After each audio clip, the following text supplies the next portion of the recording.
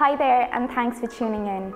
My name is Cecilia, and for episode 27, we're sitting down with Jane McGrath, who is a graduate of our 2-year full-time professional actor training course. Welcome back, Jane. Hello. Can you believe it's 10 years? No, you just reminded me, thank you. Yeah.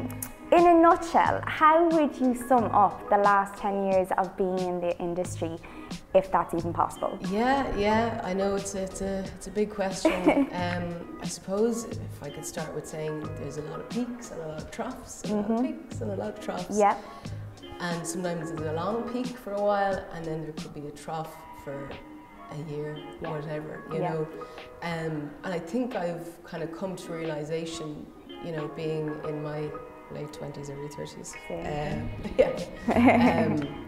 that I think we're lucky to even get 2 or 3 gigs a year. Yeah. Because I've just kind of taken my life back a bit more, you know, because I think when I left the Gaiety School, I was so determined to get everything and to be good at everything and to please everyone. And I think that comes with being 19 as well, very young and very ambitious. And not that you lose that as you get older, but you just kind of tend to be a bit kinder to yourself and get a little bit more confidence in that. Nice. Yeah. Nice. And so far, what has been your highlight to date?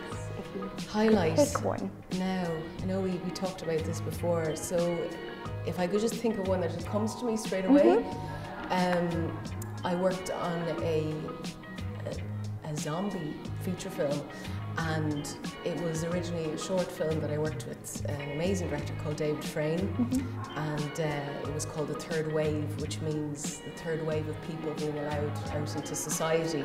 Okay. So they've been cured from this virus.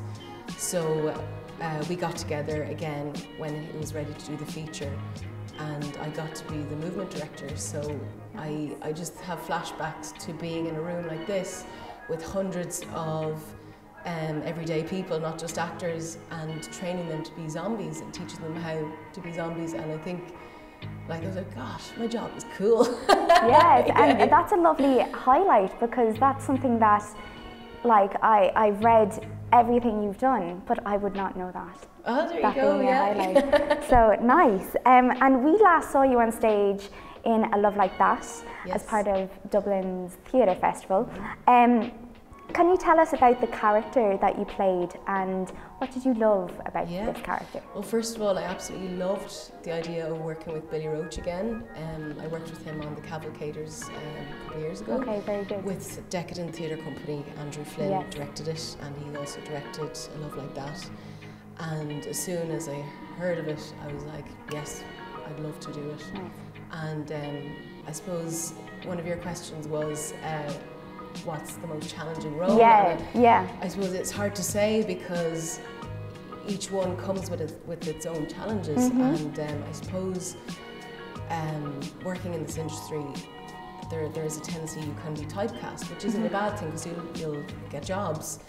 But I suppose I was used to a different kind of energy in a character, whereas Debbie Burke, who I played in A Love Like That, she's this ambitious, striving librarian who wants to make it to be chief librarian, and she's very brass, quick, witty, flirty, and it was a character that I played it in a scene in the Gaiety School, but I can't remember the last time I played a character like that, so I had to really sit back and go, look, really have fun, really play with this.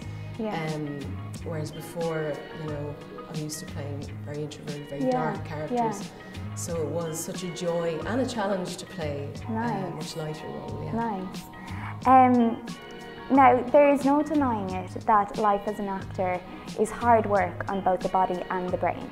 It is. So how do you find that balance in your everyday life to make sure that you're looking after Jane? Well, like I said before, it is kind of not letting it completely take over your life. And it can be easily done, because you have this, I call it like a little sickness, you know, wanting to be on stage and wanting to act. You can't get rid of it. It's like a little bug. Like, I've had it since I was about 5 years old, and it's still there now that I'm 31. And I suppose getting that bit older, I've kind of been kinder to myself and just kind of taking each thing as it comes. And if I don't feel ready for a certain role, or I might just be honest with my agent, and they've been very, very good to me. And especially with my dyslexia, it is specifically, you know, working on scripts and preparing for an audition can be quite difficult and tedious.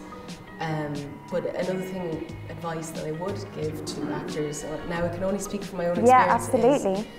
It is so important to enjoy the process, not just the gig when you get it. It's so important to enjoy.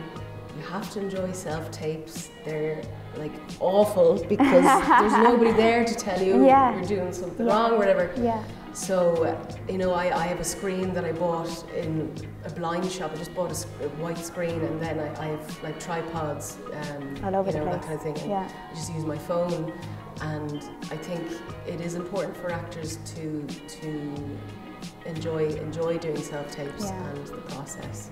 Because it's hard. It's because the phone will just ring and you've made plans. Sometimes you have to cancel them, and you should be okay with that. But one important thing is don't cancel everything, because your life does come first. And I'm only realising that now. Yeah, that's really good advice, though. I mean, that's life advice. I'm learning from this. Yeah, and I'm not even the actor. Somebody who's got years on me might say, no, that's wrong. But anyway, I can only speak from my own experience. Yeah, but it's a learning process, and we always forget to enjoy that process and not just look ahead to the goal. Speaking of like the process and the goal, our applications for a full-time professional actor training course open at the end of the month, and having been through the application process yourself and having had many an audition, have you any top tips to share with our prospective students? Yeah, I think it's important to have some stuff under your belt ready to go. Definitely have 2 Shakespeares under your belt, 2 contemporary monologues. Just be ready, have a few songs ready, a dance, a movement piece. And what's great about the Gaiety School, it gives you all those skills and tools to go out and be ready to show what you got. Like, you know? And honestly, just be yourself. Like, there's so many times I go in and just be like, being somebody else, they can see right through that, you know, they can see through all that kind of stuff. And enjoying it and playing. Like, I'm only realising the last few years how important play is, because I'd be going in and being so determined and working so hard that I've run myself into the ground. Whereas you can just look at a scene, have your take on it, and just go in and with questions and a little bit of knowledge about the script, and make sure you read the play. But enjoy it and play. Yeah. Nice. Can you remember, you know, 2007 walking into your audition here at GSA? I do. Yeah, I do. Yeah? And it was Liam Hannigan and a mime teacher, Sharon O'Doherty. Sharon? Yeah. And I remember doing my contemporary piece, my Shakespeare, and then Sharon said to me, so what will you do if this doesn't work out? Like, I understand they need to ask those questions just to see how you're thinking. Yeah. And she said, do you have a plan B? And I said, no, I don't have a plan B. And, you know, it is, you know, quite exciting to hear somebody say that they have that confidence. But with regarding coming out of the Gaiety, it is important to have a plan B. It's important to work. It's important to have your part-time job or full-time job, because it's essential for your brain and your mental health.